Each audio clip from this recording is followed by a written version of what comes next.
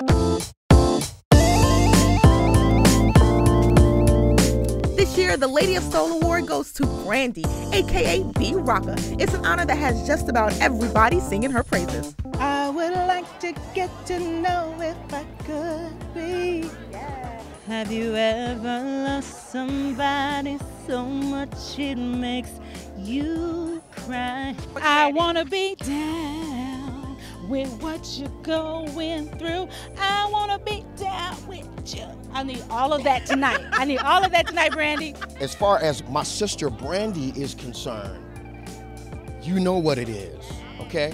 Me personally, as a singer, I'm attracted to effortless talent, you know, and she does it like she's washing dishes, like it's nothing.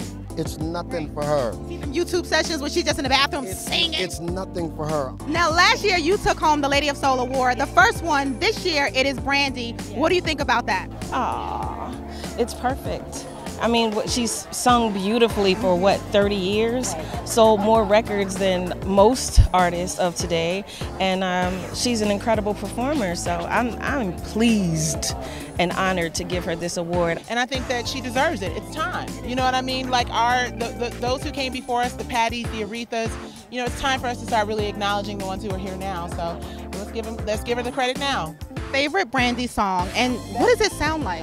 Look, I didn't even let you get the question out good before I said best friend. Don't know what I'd ever do without you, from the beginning to the end. You've always been there right beside me. There it is. Brandy's sound is so unique, and there's so many that have come after her and been influenced by her sound and her spirit. She's a trailblazer. Hear that voice? It's the vocal Bible.